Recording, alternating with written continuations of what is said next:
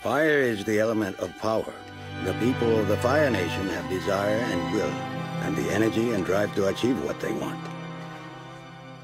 Earth is the element of substance. The people of the Earth Kingdom are diverse and strong. They are persistent and enduring. Air is the element of freedom.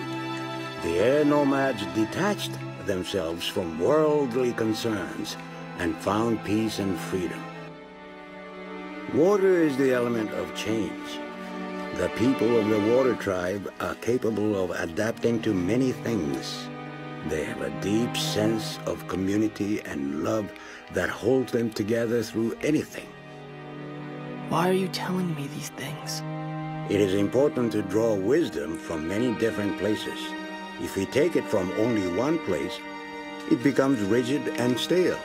Understanding others, the other elements, and the other nations will help you become whole.